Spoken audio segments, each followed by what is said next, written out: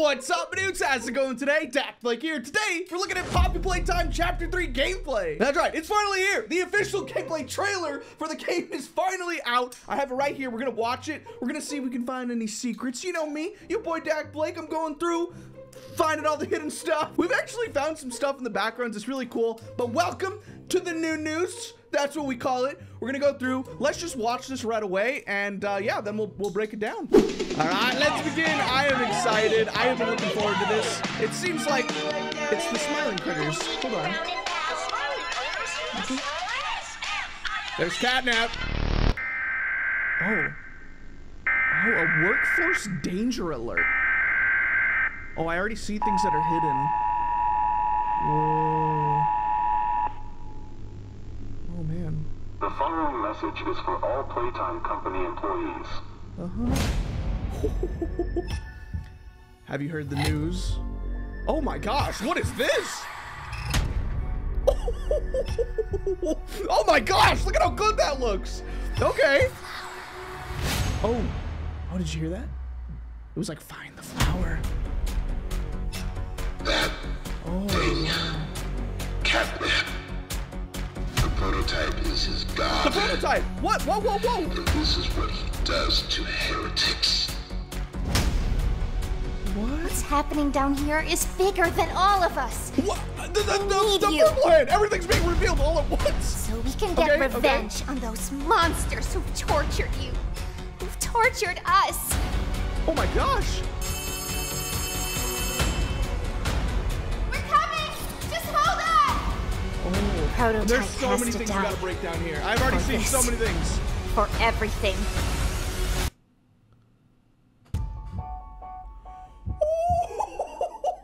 There's Catnap right there. Catnap looks like Huggy Wuggy. Oh my gosh. Chapter 3, Deep Sleep.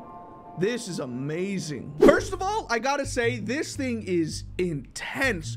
In like, not even 2 minutes, they packed in so much information. So for example, they showed the smiling critters in the beginning, right? That is the, what is it? The show we've been looking at and trying to break down for like the past like 3 new news episodes, you know? So it says emergency alert system effective 8/8/1995. I'm sure that's really important. They always have like importance in dates, huh? That was, I think, the day of the Theodore thing, right? Maybe? Oh, I guess we never knew. This transcript that we learned about for Theodore and the whole event of basically the prototype affecting this kid Theodore and getting him to do everything. We never find the date, it's just crossed out. But it says Playtime Company issues a workforce danger alert, presumably because Catnap is just going on a rampage, right? So I want to just go through kind of in order and reveal everything. There's a lot of things that I already like figured out. First of all, though, there's the TV is called a Poppytron 502. I don't know if they're just calling this particular TV a Poppytron or if Playtime Co is producing TVs and calling them Poppytrons. I don't know. Okay, so it's have you heard the news? Look at this. So this is an entire like indoor house. I mean, like, is it like a set? Is this the set of smiling critters, but like in real life almost? It has Poppy as like a statue on the front, but like you could see that it's within an entire set. You know, I mean, you could make the claim that this could be where everybody lives. This is like the little dorm where the orphanage is held, you know? We always have these ideas and people's theories of what Playcare even looks like. Maybe this is just what Playcare looks like, because the next scene shows that same room that we've seen before, but destroyed. If you remember this before, we have Catnap up here, and this is kind of what it looks like. I didn't really even see it being that bad, but maybe all of the destruction is kind of over there. Wait, do you see it? Over there is the overturned bunk bed. And I think when it gets into the thing, it's right there. So this is the same room. It's not even like, I guess this is the destruction that already happened. So, you know, there's been a lot of theories about, you know, what is actually going on here. And it's obvious that Catnap is the one going on the rampage, but they say later in the thing that the prototype is the one he's kind of working for. I mean, you can make almost like an idea of like, hey, the orphanage was going kind of smoothly. Things were doing, like they were doing experiments, but then the prototype was like, hey, send Theodore on over. We're gonna get things done. And then Catnap was like, sure thing. I'm gonna go take care of things. Then it almost seemed like Catnap went a little crazy, destroyed everything. I'm sure there was pushback as well from all the Playtime Co. employees trying to stop Catnap. And then, that's the destruction you see right here. I want to play it at like half speed to just see if we can find anything. I see like power supplies for like the hands and stuff. I saw like a Huggy Wuggy mask on the floor there.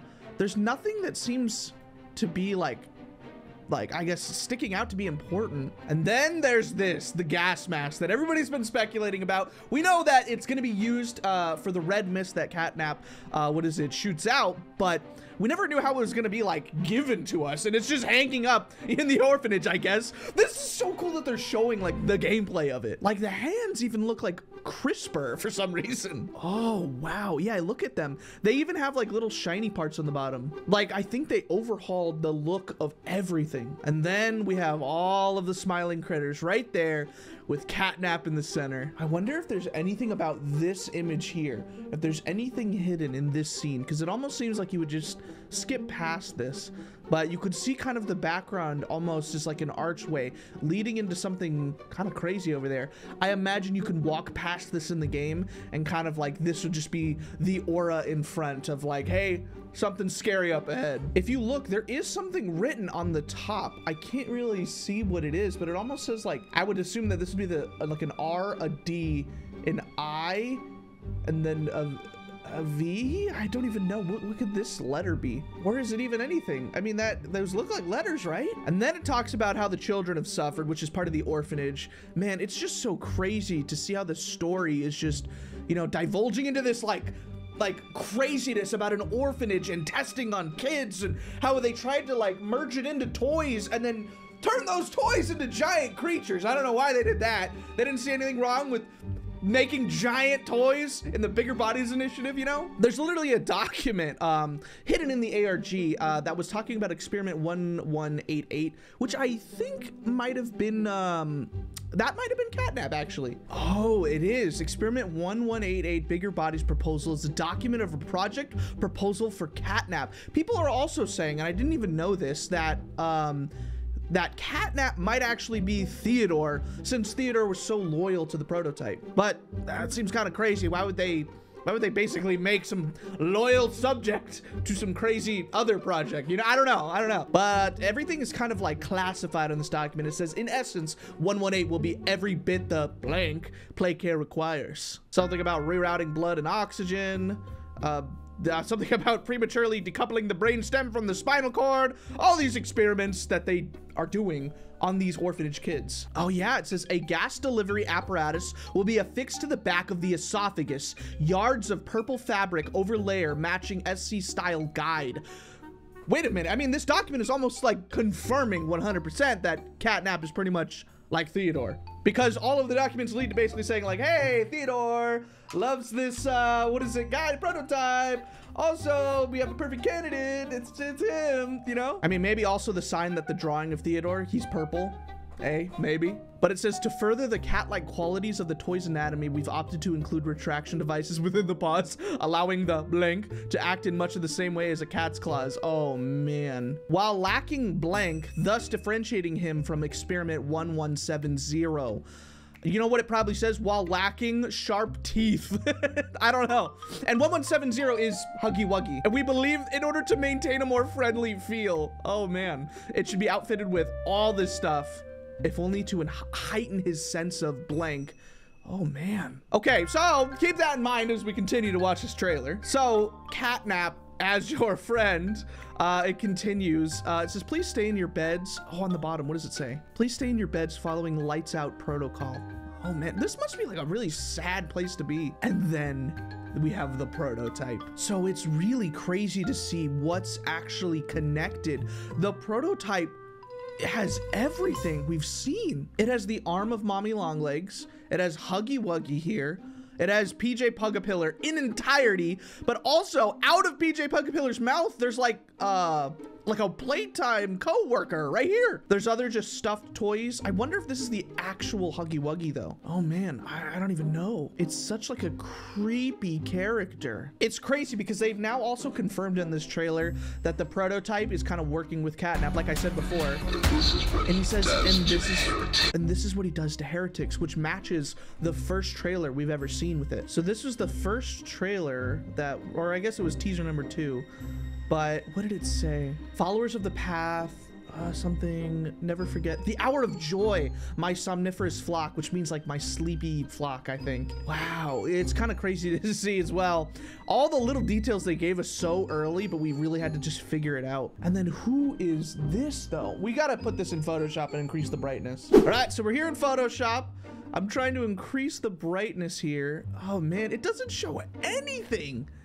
How did they perfectly hide this in darkness? Who are you? What are you doing there? From what it seems like these are like ears hanging down. We've got like an ear here, and then the head is facing down. And I always make the joke that every single time we do like a news video, I'm like, and you can see there, right there, I'm like drawing on the board. Come on, look at this. This is definitely gonna be somebody that's important, huh? I think it's a brand new character. I don't think we've ever seen this person, huh? Well, I guess we'll have to see, huh? And then this, do you see that animation? Just goes down, turns into the purple hand, which is, I guess, a bouncing hand? Look at this thing. It has like springs all over it. And then this. So we have Huggy Wuggy here on the TV, obviously in the creepiest fashion, just dark eyes, sharp, thin teeth. But what does that mean? Is this the next stage of Huggy Wuggy? You know, he fell down trying to capture us. Now he's just back and he's even crazier. Who knows? We also did kind of see him on top of the prototype. But they said that he was gonna be in the game. I don't know what that means. Like, it did kind of just look like that's him right there, but maybe not. Maybe that's a different one. Maybe that's a mini Huggy Wuggy. And so it says these children are saved. Oh, look at this. So we have like a power facility over on the left-hand side. Hold on, we gotta do this slow. You could even see the word power over there. And then there's like a giant puzzle room here with power. This is the part you just saw Catnap walk across the screen. So here we go, Catnap walking. It looks like almost on all fours. That's Kissy Missy, just right there. Okay, so I don't know what's going on here. Are we going up an elevator? What is this thing? Because we're just watching Poppy talk. Poppy's on top of Kissy Missy, who seems to be just smiling, happy, you know, doing great.